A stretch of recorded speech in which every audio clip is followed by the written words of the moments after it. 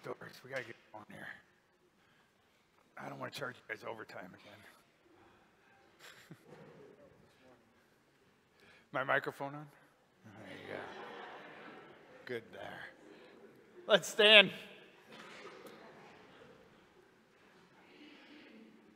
We are in the season of Easter, the second Sunday of Easter. So we have this Easter greeting for us. Hallelujah, Christ is risen. Whoop.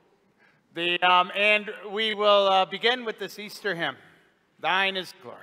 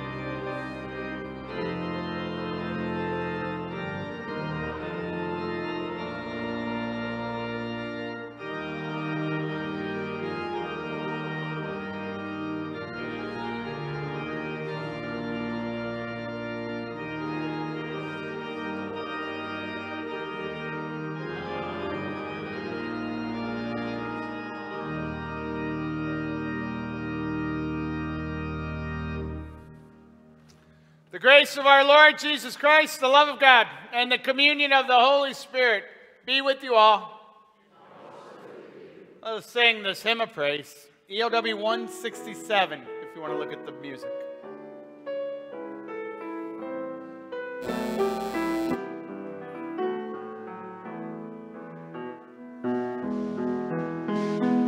Now the feast and celebration all of creation sings for joy to the God of life and love and freedom, praise and glory forevermore.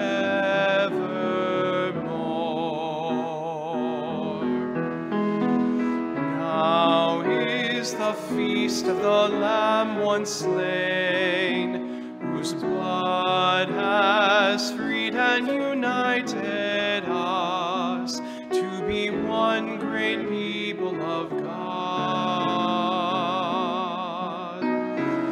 Now the feast and celebration all of creation sings for joy to the the God of life and love and freedom, praise and glory forevermore.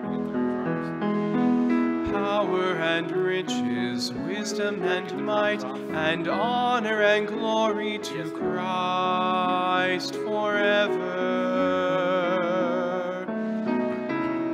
Now the feast and celebration, all of creation sings for joy to the God of life and love and freedom, praise and glory forevermore.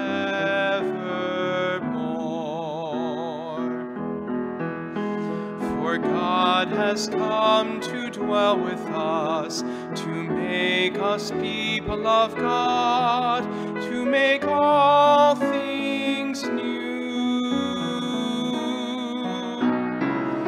Now the feast and celebration, all of creation sings for joy to the God of life and love and freedom, praise and glory forevermore.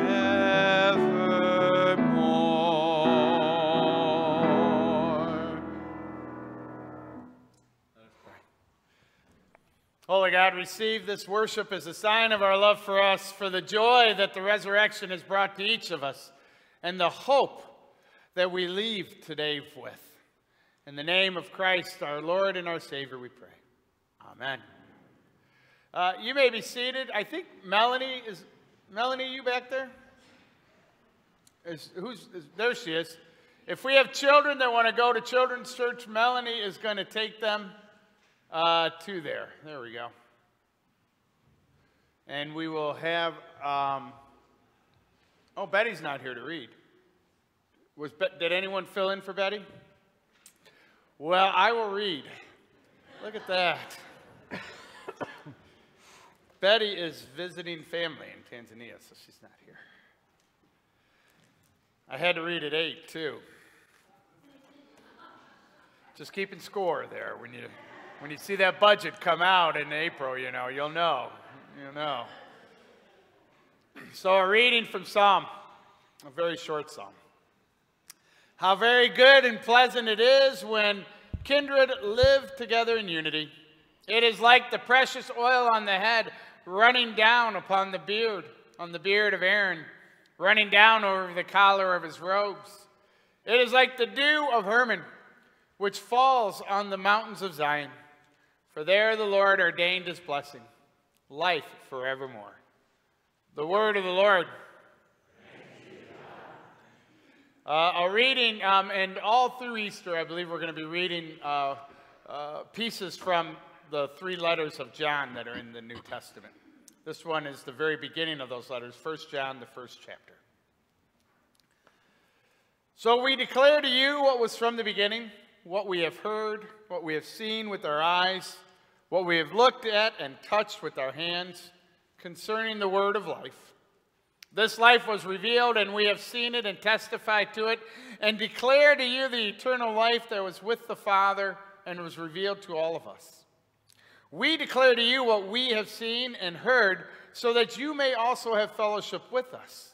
And truly our fellowship is with the Father and with the Son, Jesus Christ. We are writing these things so that our joy may be complete.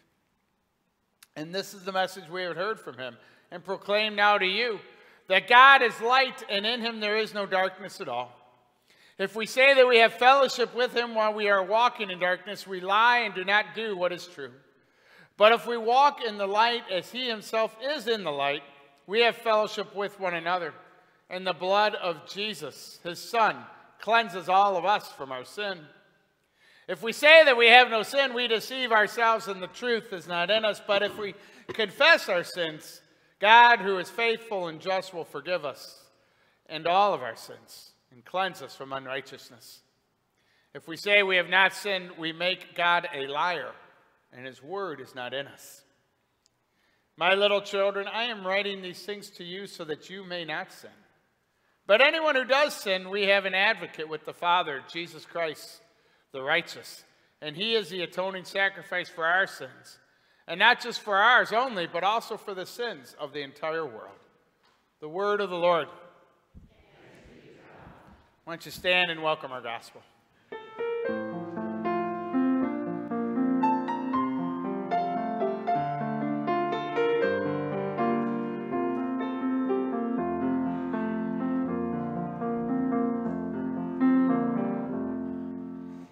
Alleluia, Lord, to whom shall we go? You have the words of eternal life.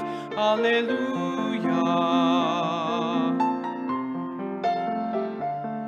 Alleluia, alleluia, alleluia.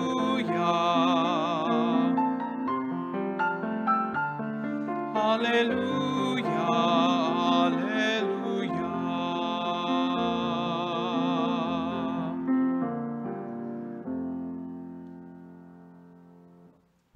Our Holy Gospel this morning is from St. John, the 20th chapter.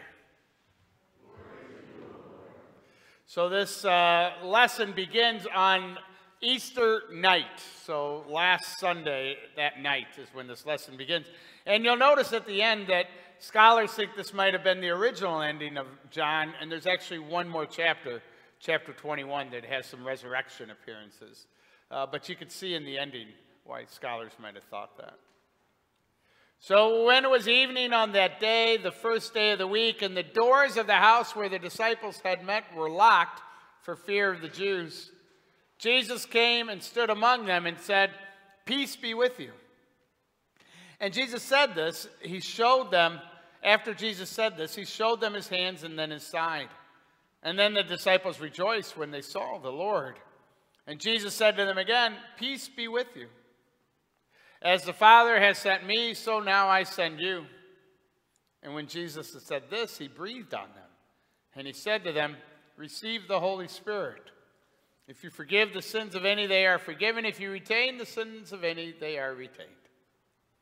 But Thomas, who was called the twin, one of the 12, was not with them when Jesus came. So the other disciples told him, "We have seen the Lord." But Thomas said to them, "Unless I see the mark of the nails in his hands, and put my finger in the mark of the nails and my hand in his side, I will not believe." So a week later, his disciples were again in the house, and Thomas was with them. And although the doors were shut and locked, Jesus came and stood among them and said, "Peace be with you." And then he said to Thomas, "Put your finger here and see my hands. Reach out your hand and put it in my side. Do not doubt, Thomas, but believe." Thomas answered him, "My Lord and my God." And Jesus said to him, "Have you believed because you have seen me? Blessed are those who have not seen and yet have come to believe." Now Jesus did many other signs in the presence of his disciples, which are not written in this book. But these are written so that you may come to believe that Jesus is the Messiah, the Son of God, and through believing you may have life in his name. The gospel of the Lord. Praise to you, Lord. You may be seated. So on Friday, I had the honor and the thrill of going to Tollgate Elementary School in Pickerington to watch the first grade musical, The Little Lost Astronauts. My grandson Zeke had a significant and important role as the planet Saturn in this musical. And he ran rings around the other planets. Oh my gosh, that killed at 8 o'clock, didn't it? All morning long, you guys. Okay.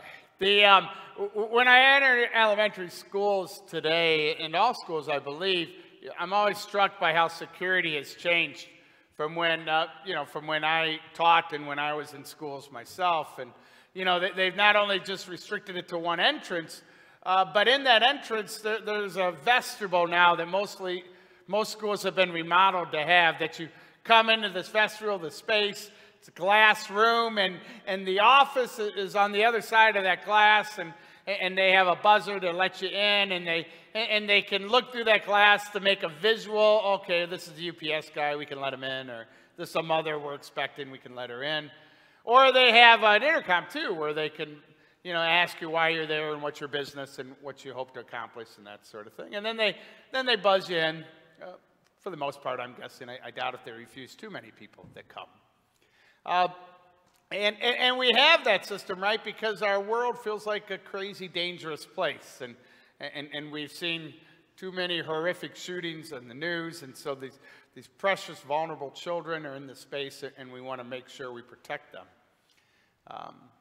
And this comes to be a problem for Messiah, this church, because we have a wonderful school here, Messiah Christian School, a 3-year-old through kindergarten, and we keep our doors unlocked during the day.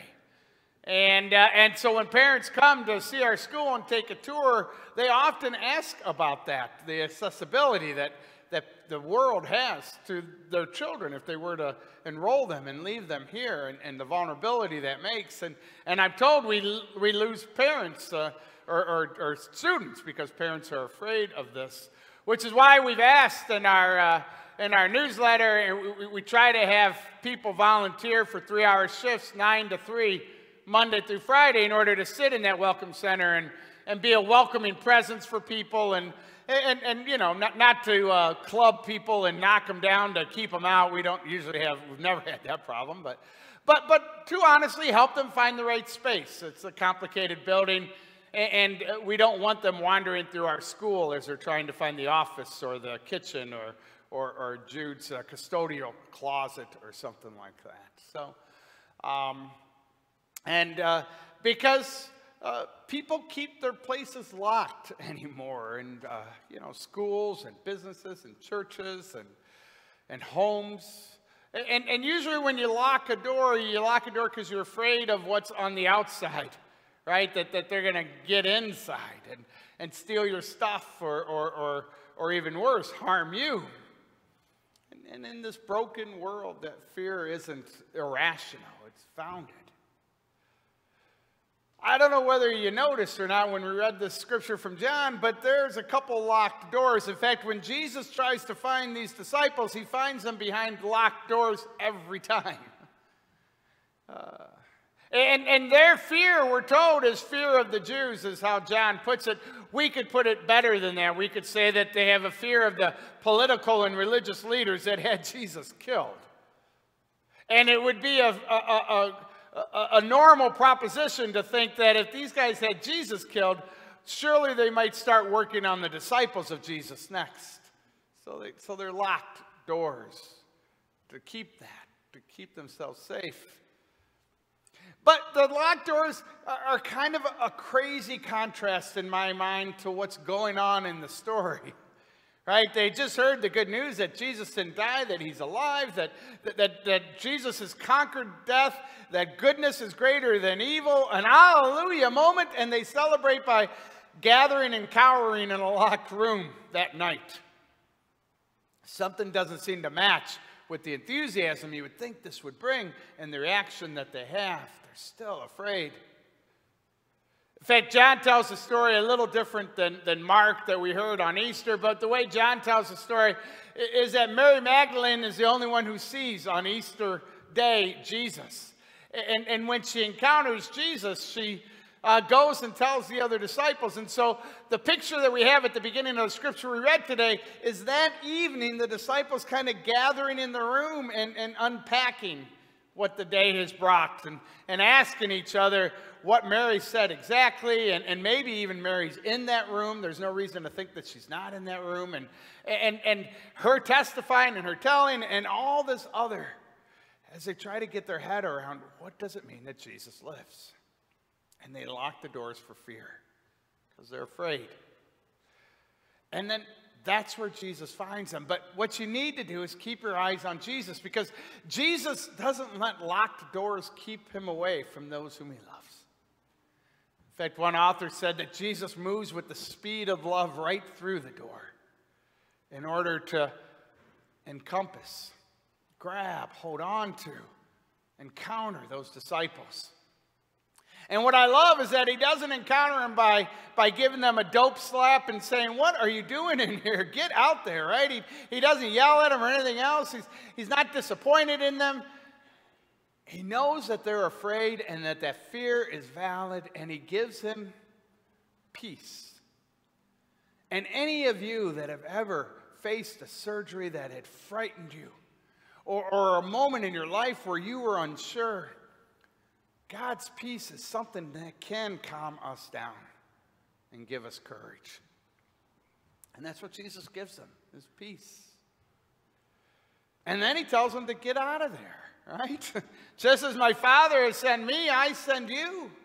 Go. The point isn't for you to be in this locked room. It's to be out into the world and confront and encounter the evil that is still part of this world that brought me to the cross. Encounter it through the power of forgiveness that I bring to you. And now I want you to speak to your neighbor. Hallelujah, right? I mean, it's a great hallelujah moment. These disciples are all in until they're not. Right? A week later, they find themselves in a locked room again, and Thomas gets all the blame for this. He's the guy that has doubts, right? And they're gathering around Thomas. But I'm telling you what, these guys are in a locked room again a week later. I'm guessing that they got some doubts too. Even though now Jesus is gone, they're still asking questions. They're trying to figure this out. And Jesus comes in again, and now if Jesus has any right to like shake them and say, I'm getting impatient here, you would think it would be now, but he doesn't do that. With the speed of love, he goes to a locked door, confronts them in their fears, which are valid and founded, and gives them their peace again. Shares with him his presence to leave with. Breathes on them the Spirit, this act that reminds us of Genesis, when people were brought to life by God. They're brought to life by God's Spirit now. And then he sends them out again. Now go. You're not supposed to be in this locked room. You've received my peace. My Spirit lives with you. Go and confront evil with the power of forgiveness, so all might know the good thing that has happened. That in the resurrection, we know that death has been conquered, so there's nothing we need to fear. Even death for us won't be the last word. So get out of those locked rooms and get out into the world. And that's our call today, right? To get out into these locked rooms and get out into the world and bring this good news that the world is hungry to hear, confident with the power of the Spirit that we leave with the peace that we've been given. And knowing that our message is something people want to know and hear, that there is nothing to fear, that goodness is stronger than evil, and even death itself has been conquered in Jesus. God, that's good news that people want to hear. We should not want to be in locked rooms. And I got to be honest, this is the only time I'm saying this all morning long.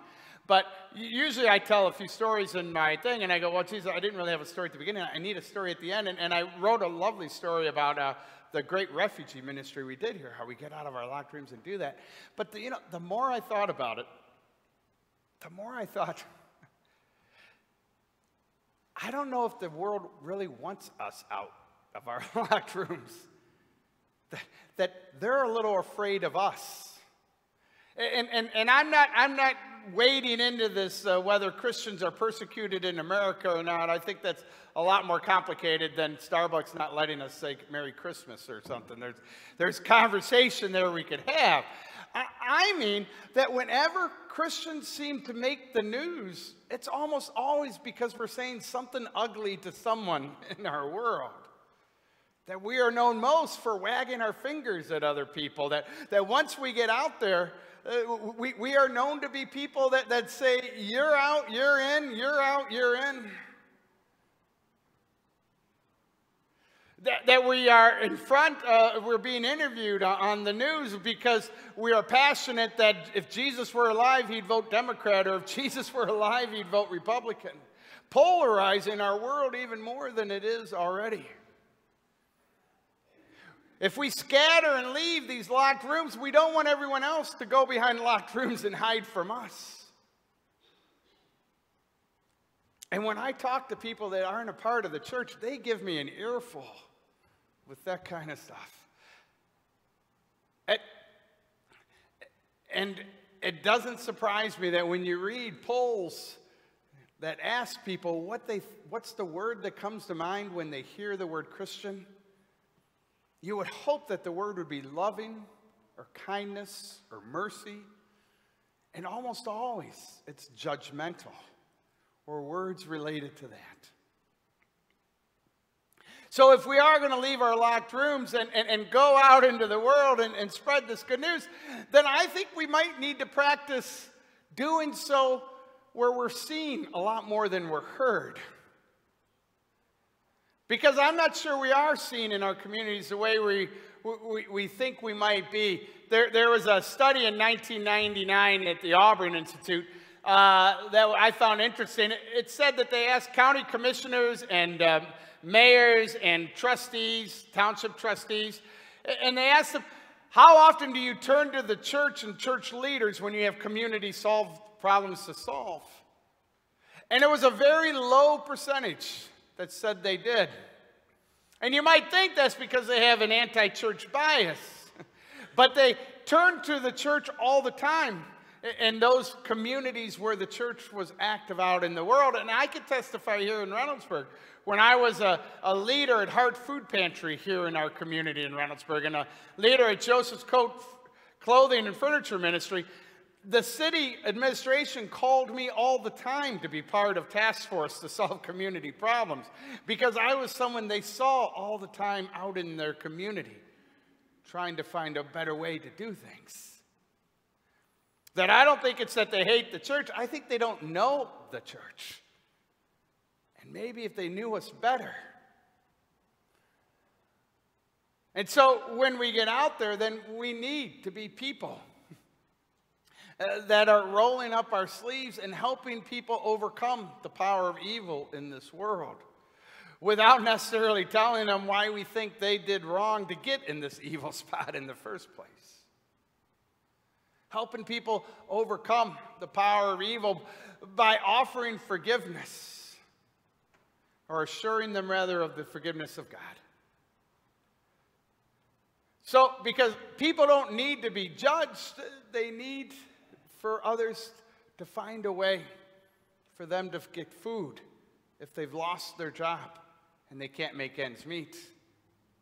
They need us to help them find shelter if their home has blown up in violence and it's no longer safe to be there. They need us to help them find furniture if they are lucky enough to find a place to rent with the sky-high crazy rates that are pushing working people out of their homes. They need us to help them find a mop or a shovel or when floods and tornadoes destroy landscapes and homes. We do need to be bold prophetic voices. I'm not saying that we need to be quietists in the world, but our bold prophetic voices should look and sound like Jesus. Jesus, the one who spoke out most for those who are on the margins of society, not the ones who are controlling the world.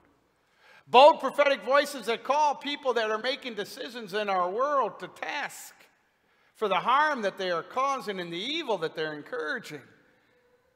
Bold prophetic voices that remember that our neighbor is not just the American sitting next to us, but also those that we consider an enemy.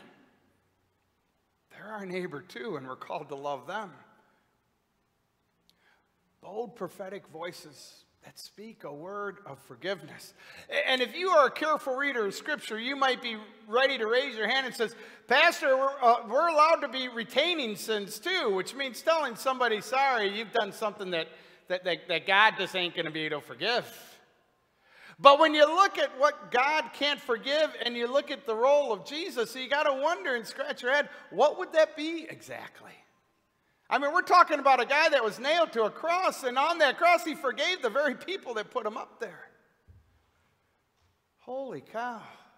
That is a heady responsibility to tell someone that your sins are retained.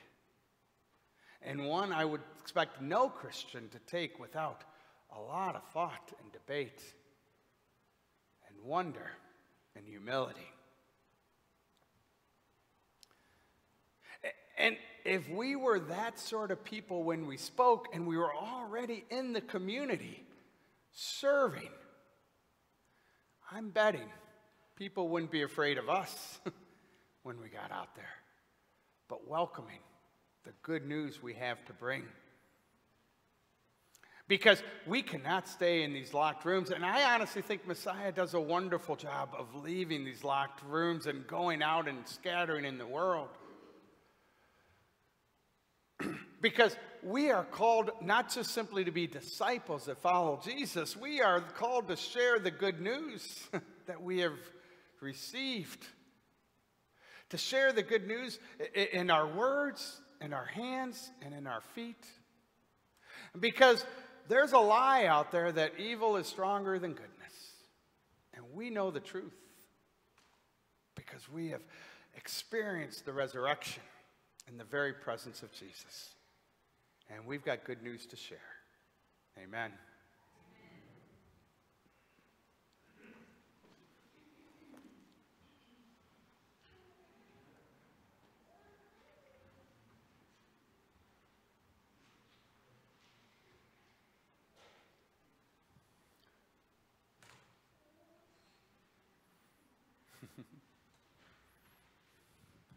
We have Tyler leading us on the next one.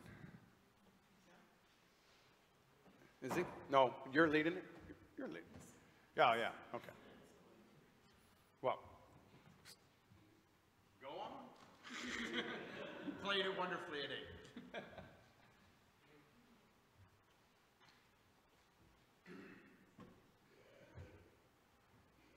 This is in 8:15 if you want to open your hymnals. I'm going to let you sit during this song.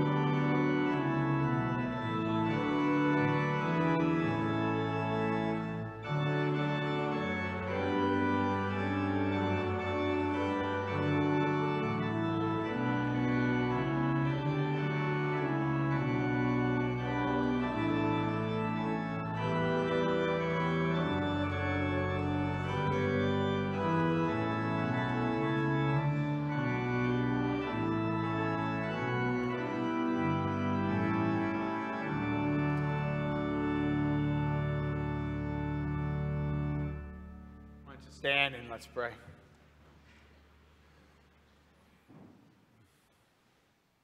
Holy God, we give thanks for your peace that passes all understanding that has moved us out into the world.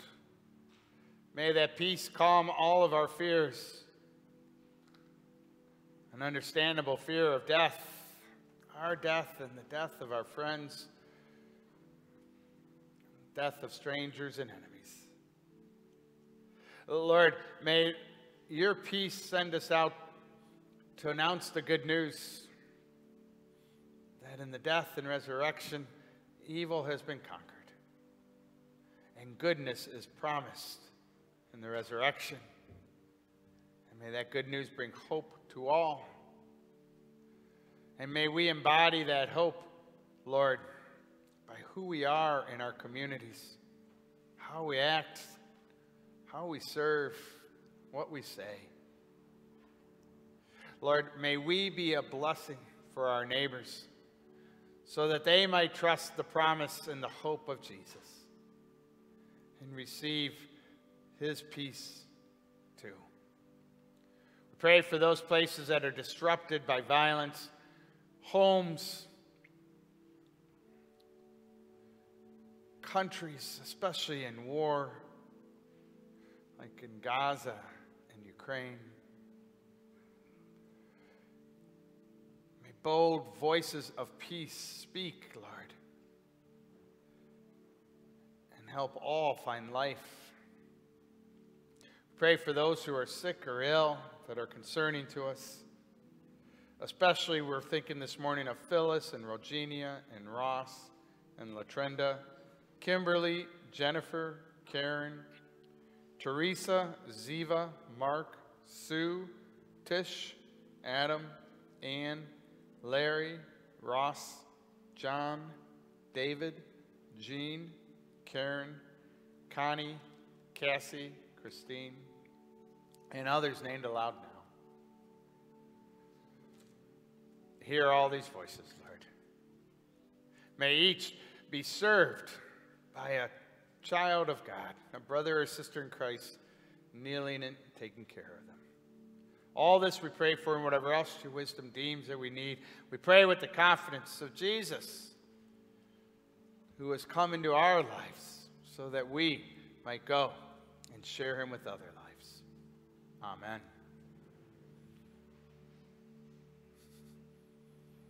The peace of the Lord be with you always. Please share God's love and God's peace with one another. Peace, Ernie. Peace. Peace. God's peace, Pastor.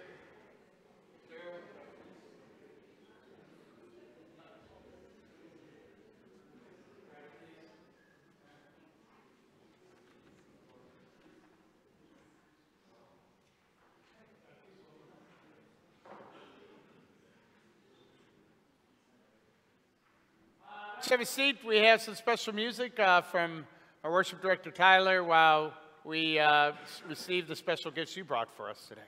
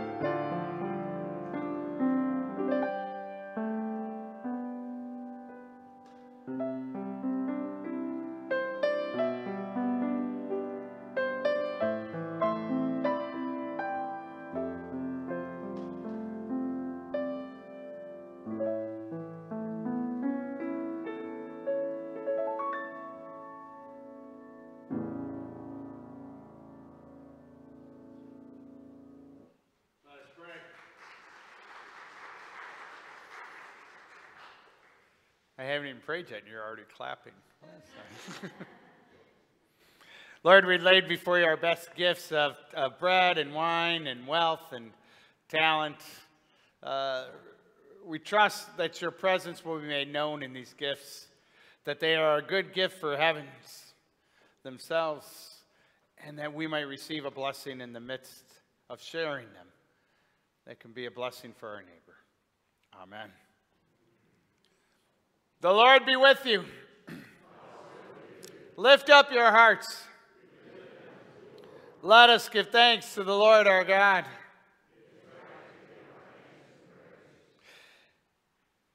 It is indeed right, our duty and our joy, that we should at all times and in all places give thanks and praise to you, Almighty and merciful God. For the glorious resurrection of our Savior Jesus Christ has opened the gates of heaven for all of us, so that we might die to sin and rise to the new life that has been promised.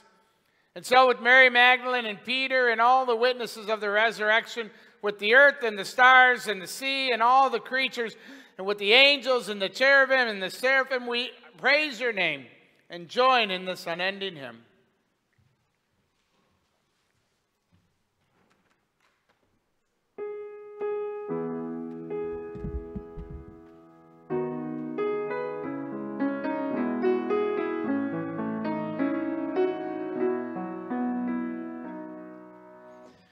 Holy, holy, holy Lord, God of power and might, heaven and earth are full of your glory, full of your glory. Hosanna, Hosanna, Hosanna in the highest.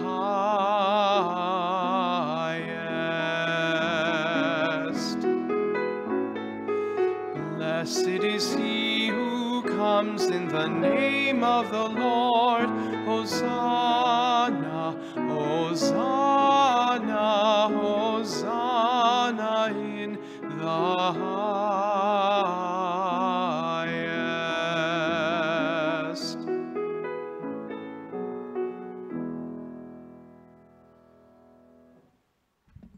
Holy God, we are people who are celebrating on this Easter Sunday the gift of the resurrection, the promise of new life, the hope that goodness is indeed stronger than evil. Fill our hearts with joy, Lord, and help us trust the presence that we have been promised, that when we gather around this meal, your presence is known in the way that it was known that night when Jesus breathed on those disciples. Lord, we remember the promises of Jesus, and we trust them, especially the promise he made to his disciples in the night he was betrayed, where he took bread and broke it and gave thanks, saying, "Take and eat. This is my body given for you. Do this in remembrance of me." And again after supper he took the cup and he blessed it and he gave it for all to drink, saying, "This cup is a sign of the new covenant shed in my blood, for you and for all people, for the forgiveness of sin. Do this for the remembrance of me." For as often as we eat this bread and drink this wine, we proclaim the mystery of faith, that Christ has died, Christ has risen, Christ will come again. Come, Holy Spirit, come. Find us here, send us out there, so that all might know of the love we have received and the peace we've been brought to share. Amen. Our Father, who art in heaven, hallowed be thy name. Thy kingdom come, thy will be done, on earth as it is in heaven. Give us this day our daily bread, and forgive us our trespasses, as we forgive those who trespass against us. And lead us not into temptation, but deliver us from evil. For thine is the kingdom, the power, and the glory, forever and ever. Amen.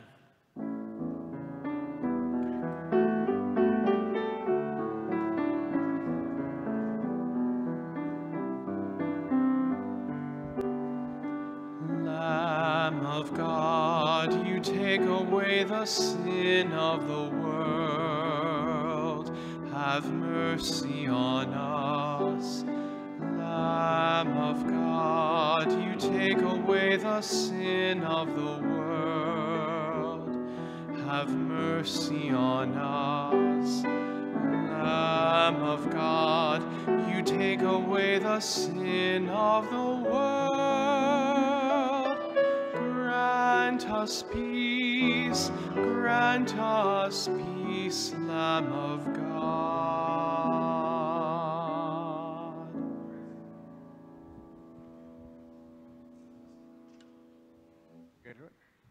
You may, oh, you're already seated. Look at that.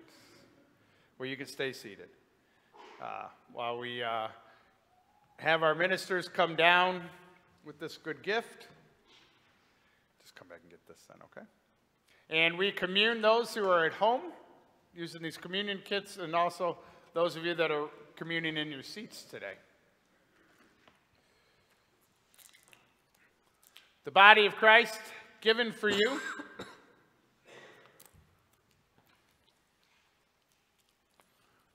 The blood of Christ shed for you.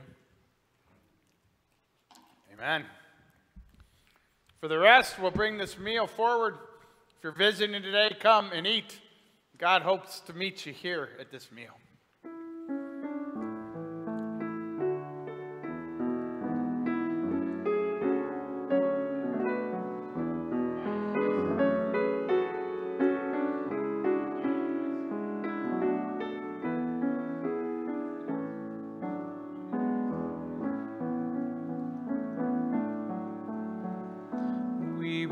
By faith and not by sight, with gracious words draw near.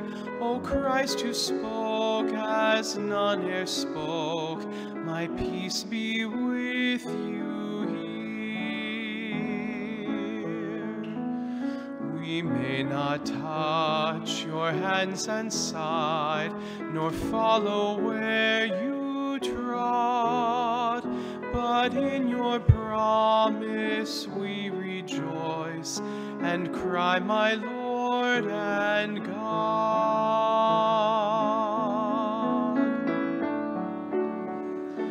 Help then, O Lord, our unbelief, and may our faith abound to call on you when you are near, and seek where you are found.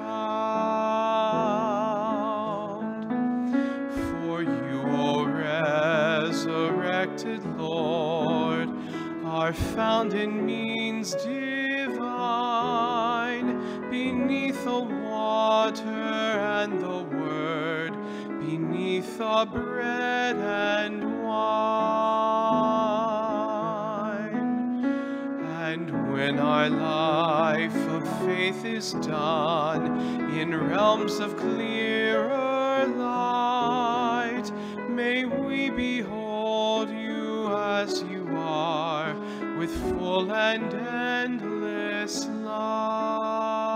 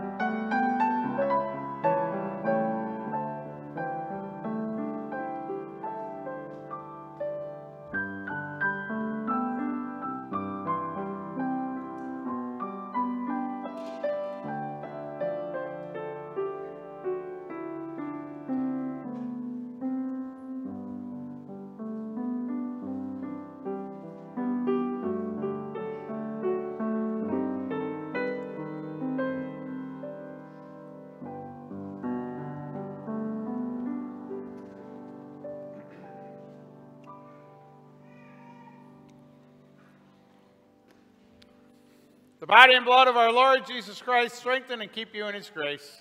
Amen.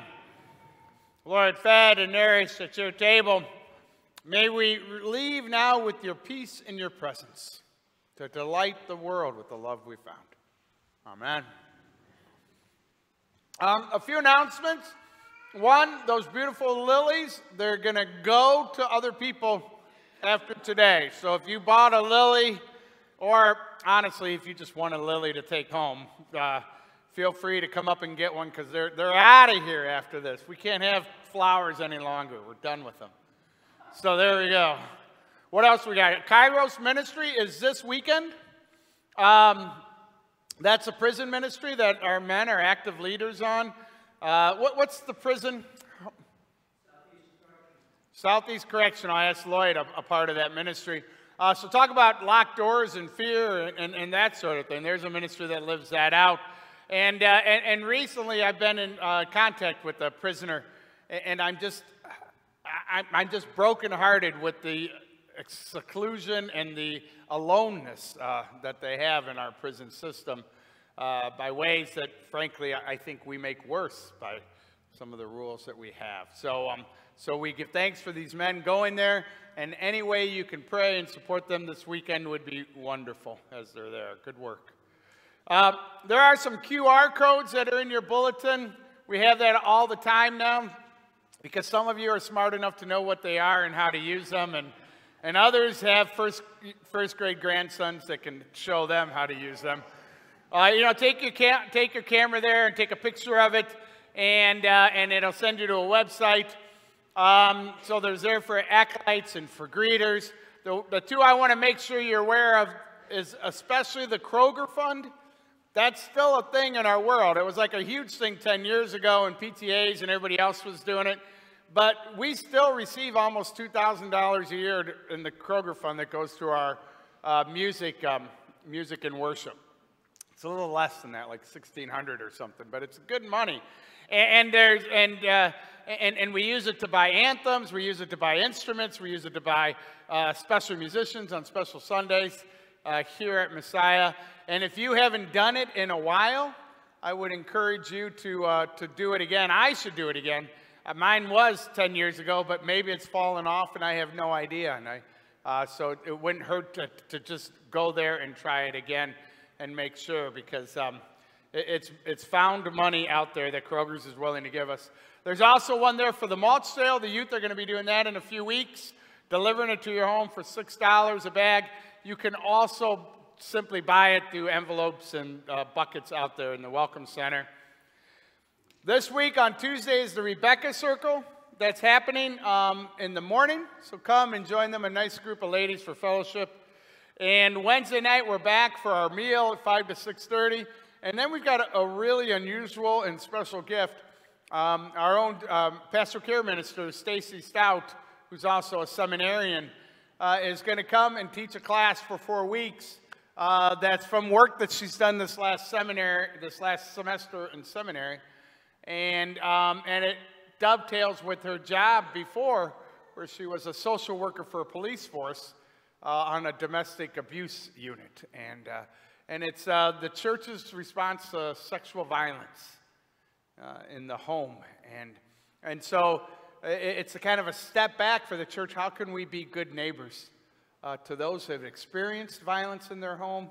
And also, how can we be good neighbors to those abusers? And what's the way to be in relationship with them that offers opportunity? So, good questions. 4 weeks, I'm excited to be part of it. Come and be part of it yourself.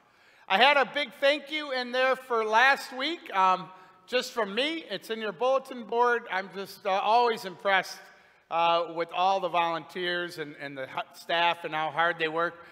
This year was especially hard, and I want to give thanks to all those musicians because Tyler did not want to be sick last week, I'm sure, and he's still not feeling well today. That's why he hasn't been out here as much. And so we had to have leaders step forward and musicians that had to be in uncomfortable roles that they weren't expecting as it went on. And they just all did wonderful and gave such good gifts. So what a good place this is to worship. Thank you. Amen. Thank you, Verna. Okay, stand.